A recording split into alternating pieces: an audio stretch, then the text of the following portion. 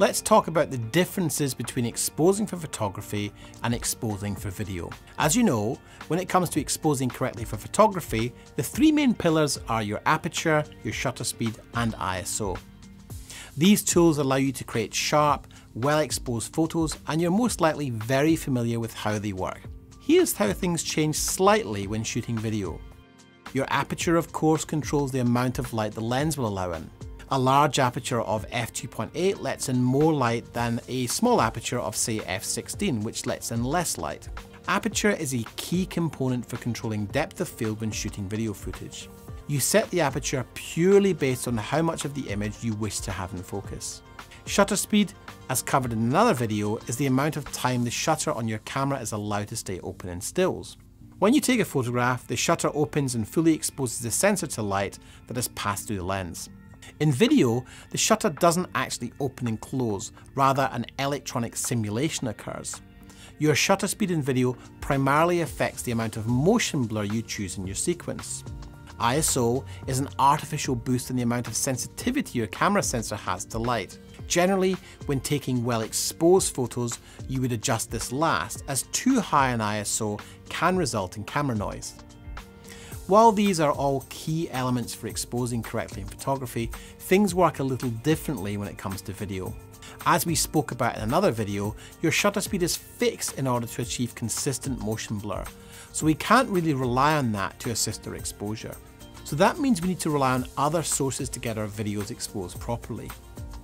Firstly, you'll want to set your aperture. When you want to shoot shallow depth of field images with enough exposure, you'll select a fast aperture of, say, f2.8, which will allow a lot of light into the camera. However, if you're shooting outside on a bright sunny day, it may be just too bright for the sensor and you'll have overexposed images. Despite the limitations of a set shutter speed and an optimal ISO, there is another tool you may not be overly familiar with coming from a photography background, and that is variable ND filters. When shooting video using the A7 Mark III, you can take advantage of external variable ND filters. You simply attach them to the end of your lens. They use dual polarizing filters to increase or decrease the amount of variable ND applied to the scene. This allows you to shoot at wider apertures in brightly lit conditions and rotate the ND to create the correct exposure. One of the advantages the FS5 Mark II has is that it has built-in ND filters that can be selected to give a set amount of ND from 1/4 to 1/128th. However, it also has a unique feature in that it has an electronic variable neutral density filter to dial it in exactly. It also has an auto mode allowing you to manually set your aperture, ISO and shutter speed to suit a given creative intention. Then if the lighting conditions change, you can let the camcorder decide how much adjustment your ND filter needs to provide. I'll touch on this a bit later in the advanced video too. Hi, I'm Dan Lenny. Thank you for watching this tutorial. You can find other useful tutorials in video creation by clicking the link shown.